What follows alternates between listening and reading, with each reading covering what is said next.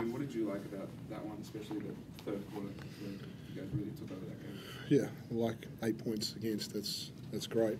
But yeah, I thought it was our whole group in that third quarter. The starting group come in, they forced a timeout pretty quickly, and then I thought the bench group came in and probably didn't quite reward themselves with the offense at the end of that quarter, but come off 8 stops in a row.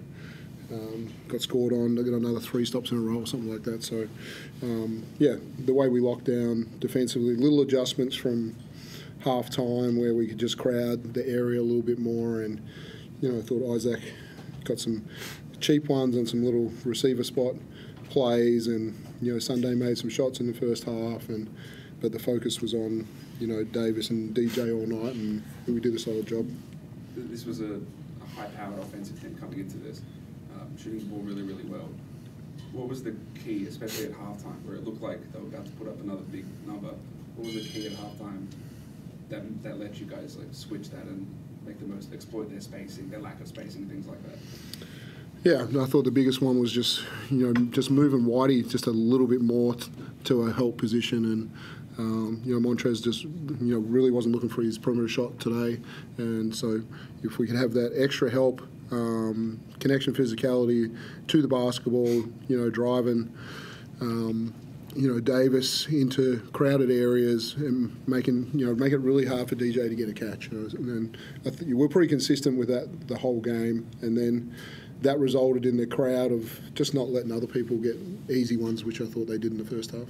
What did you make of the performance from your 2 bigs, especially against 2 quality bigs that they had? It seemed like you got really good output from both those guys. Yeah, we really felt Robbie this week. Ozzy hasn't made shots, this year, and just had, we celebrated a couple of big threes in practice that he made, and just felt like he was going to come in and, make a couple of shots today.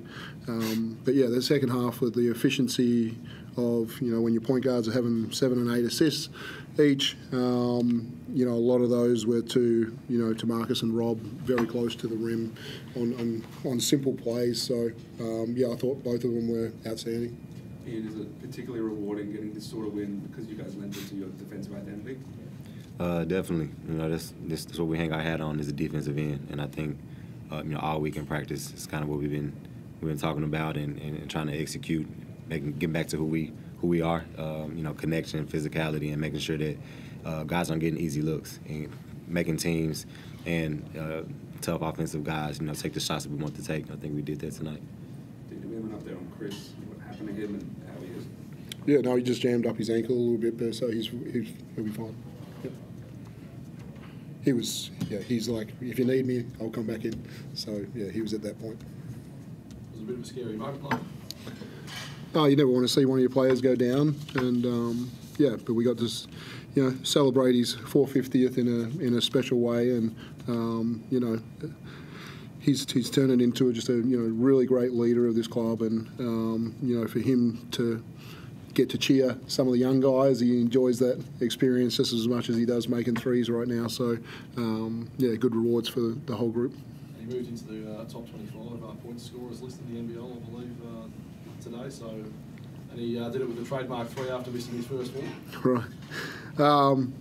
He's going to, when his career is done, he's going to be one of the most elite shooters and big moment players to ever play in this league. And, we talked today about it and say the future, we want him to be recognised as one of the great leaders and the great winners as well, with Damian Martin and Mika and some of, those kind of guys as well. So if we can get both those parts done, at the end of his career, because all he wants to do right now is win. That's his total focus about, this club and trying to win games.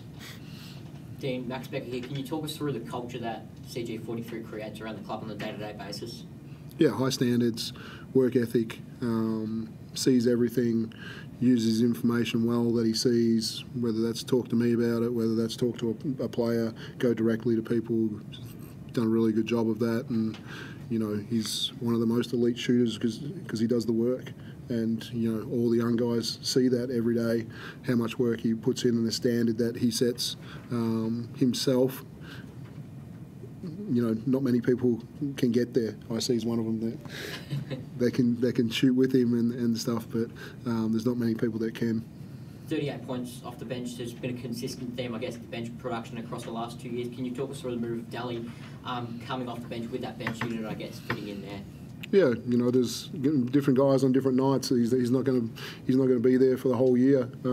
It's going to be matchup dependent. When we've got everybody healthy, obviously he missed a period of time with baby and stuff like that, and CG missed some time with illness early in the year, and so it's just work your way back into a starting role, and I'll have some great decisions at the end of the year about who starts and who comes off the bench in the matchups that we have, but everyone gets a couple of opportunities to come off the bench and is familiar with that role as well as starting. We'll be in a really good position. Did Ian set the tone with that last year? Because he come off the bench a lot last year, as a six man. If someone like him can do it, anyone can do it. Yeah, I think so. When you win six man of the year, to me, to get a bit more out of him, just go ask him to do the same role. It's like he would have accepted it, but I want a little bit more from you. I want you to come into that starting group in different moments and really ignite us. And the two big wins that we've had, Perth and Adelaide, he's been exceptional in both those games. Well, you've gone to Shilly neutralising people before. You had Shilly on DJ, Daly went on DJ, Ian went on DJ. What went into the decision to sort of pick DJ as that guy that you were going to basically just take out of their offense? Yeah, I thought he was, after watching the first half against the Kings the other night, I thought DJ was the one that really, led the scoring, was creating the energy for the group in the way that he was moving around. So, we thought he would be the focus. Not that we didn't have a focus on Davis, but thought we might be able to do a little bit more with crowds, and we just felt Shea to start the game is the best one to just stop DJ from catching the basketball. And so we went that way, try and make his first couple of shots as tough as possible, and a pretty good result in the end. And your next game is against the Phoenix, who've just fired their head coach. Teams are notoriously energized when a new coach comes in and they play a game. How do you guys approach that sort of matchup? I think, for me, I think we just worry about our group. We got another week to prepare for those guys. Played them once already this year. And, what they have going on is kind of their business, you know what I mean? And I think we want to build off this week, the great week of practice we had, great win today, and try to carry that over to next week. Lastly, what are the keys to, I guess, beating or guarding the best scorers in the league? Just being attentive to them, and like Coach said, not making their first few catches easy, first touches easy, first shots easy. As a scorer myself, sometimes when you get that first one or two, then the tough ones you start to make seem easier for them. And so guys like DJ, guys like Sobey, guys that we're going to face, coming up, Derek Walton, we got to make sure that we do the same thing from the start of the game. Couple of grays coming through. How do you rate yourself going up against someone like Chris Golding in training? How do you rate yourself shooting against him? Man, he's probably, and I play with a lot of guys, but he's probably top 2 or 3 best shooters I've ever been around. And it doesn't come by accident, though. Like Coach said, seeing him every day, the work that he puts in, and how hard he is on himself because he expects more from himself. This is so contagious, and out of the young guys, including myself, when I first got here last year, being able to set the standard, and I only want to make sure you get better as well individually. So he does a great job of it. Good.